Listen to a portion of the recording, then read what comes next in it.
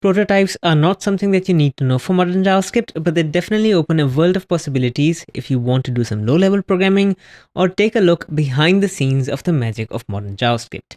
At its core, we have the secret Proto member. We create an object called alpha that has a very simple name property pointing to the string John.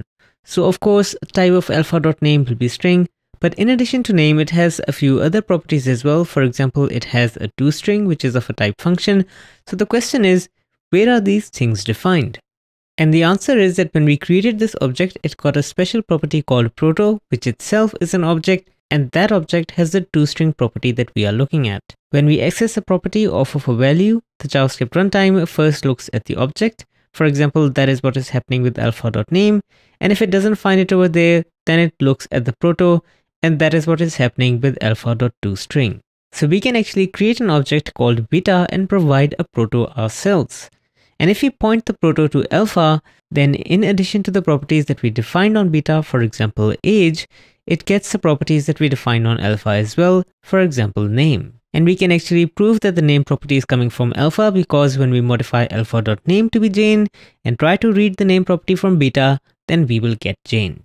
We can actually create a whole Proto chain, and when we look up a member, JavaScript sees if that object has that member, and if not, it transparently travels through the Proto chain till it finds something that has that member, or the Proto becomes null.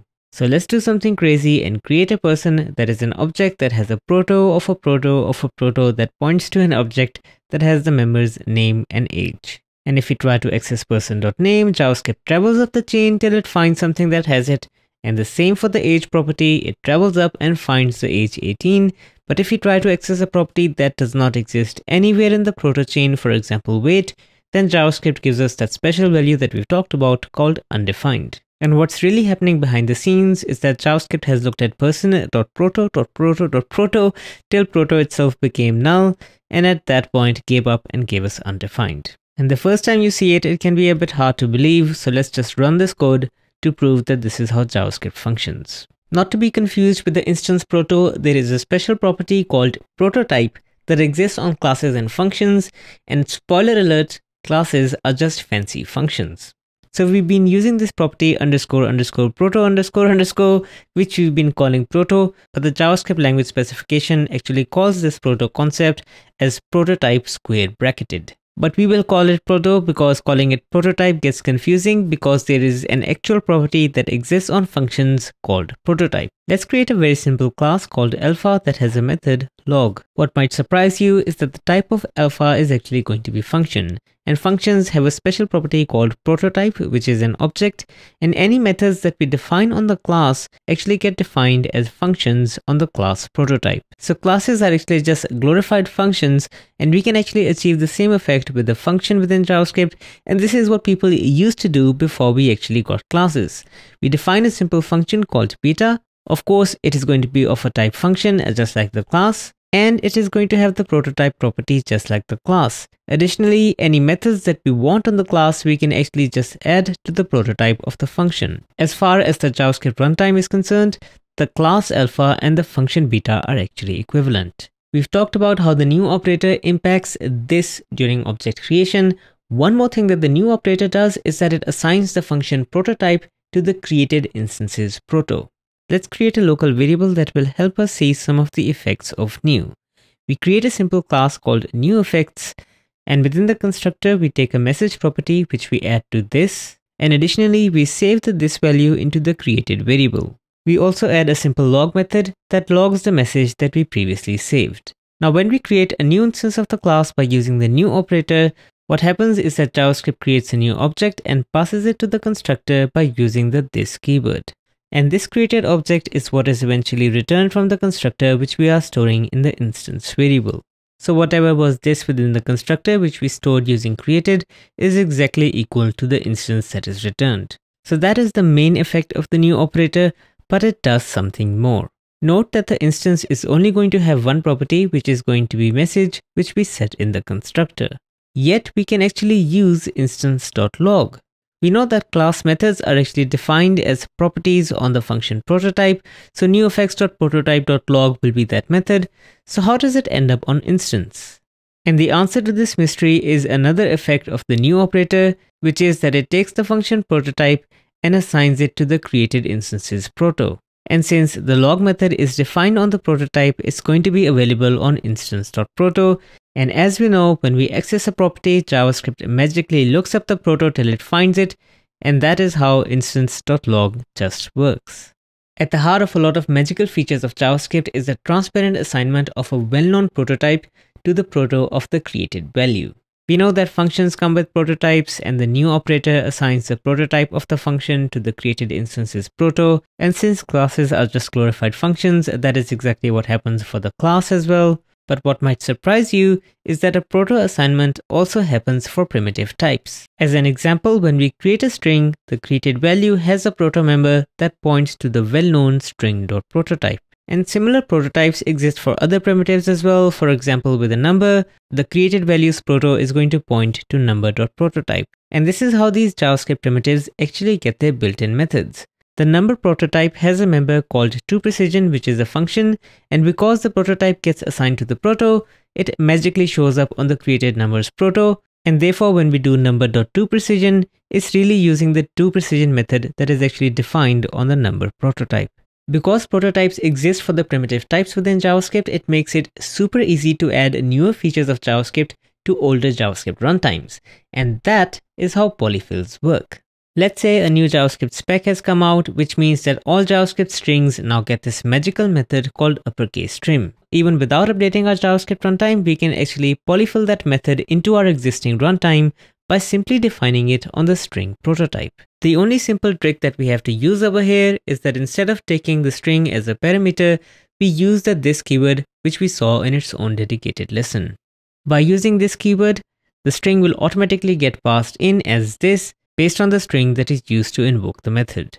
Now we know that every single time someone creates the string, it gets the magical proto property which points to string.prototype, which means that any created string has access to the uppercase trim because that is what we defined on the string prototype. So if we call uppercase trim on a string with spaces at the edges that is all in lowercase, the spaces at the edges get trimmed and the string turns to uppercase. Needless to say, you shouldn't modify the built-in prototypes unless you are creating a polyfill because you will end up with conflicts. Instead, just create a utility function. It's easier to create without making a mistake and much easier to understand at the point of usage for the next person. Here's a little known fact. JavaScript class inheritance with the extends keyword actually also works by utilizing proto chaining.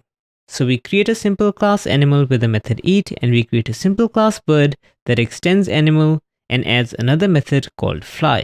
When we create an instance of the bird by using the new operator, we already understand how the fly method will end up on the instance. The way it works is that the new operator assigns the prototype to the proto, and since the prototype has the fly method, it is going to be available on the bird proto, which means that bird.fly just works. What we haven't explained yet is how does bird.eat work? And the answer to this mystery is that the extend keyword actually creates a proto chain between the two prototypes and assigns the prototype of the base class as the proto on the prototype of the child class. So if something is not found on the bird prototype, it will automatically be looked up from the animal prototype. And since the bird class prototype becomes a proto on the instance, methods defined on the animal prototype will magically become available on the bird instance. And that, ladies and gentlemen, is why we can just do bird.eat, all thanks to the proto chaining done by the extends keyword. We've been using the secret proto property, but there is actually a low-level API that allows you to create simple prototype-based inheritance. Let's create a simple animal that has a property eat, which is a function that returns yum yum. We can actually create a bird that inherits all of these properties by assigning the proto property to animal and then adding anything else that we want, for example, fly, flap, flap. And now we can do bird.eat as well as bird.fly. Using __proto__ is actually not something that is officially standardized, and we've just been abusing it as it is a pretty known secret. The official recommendation is to actually assign a prototype by using Object.create. So Object.create actually creates a new object and sets the proto to whatever is provided. So bird will be an object that has its proto member pointing to animal. So all that is left for us to do is to assign anything else that we want for the bird, which is just the fly method, flap flap. And this is equivalent to what we did before. We have the bird with the proto pointing to animal and the fly method added, and we can prove that by simply eating yum yum and flying flap flap. Using a null value for a proto actually allows you to completely opt out of the default object prototype assignment, and this is great when you want complete control over what properties should show up on an object. Let's create a simple object that we intend to use as the dictionary data structure used to track who came to our party and who didn't. As an example, John came, so that is true, and Jane didn't come, so that is false. But as we know, dictionary also has its proto assigned to the object.prototype. And since object.prototype has a number of things, for example, the toString function, it seems that toString is also present in dictionary, so it seems that toString also went to the party. What would be great is if we could create an object that didn't have anything other than what we wanted, not even proto, and that is exactly what object.create does with a null value. It creates an object that doesn't even have the proto property, so when we say that John came to the party and Jane didn't come, John and Jane are the only things that are in the dictionary. That toString or anything else within the object prototype is not going to pollute our nice clean object. I hope you enjoyed this tutorial and some insights into how JavaScript actually works under the hood. As always, thank you for joining me, and I will see you in the next one.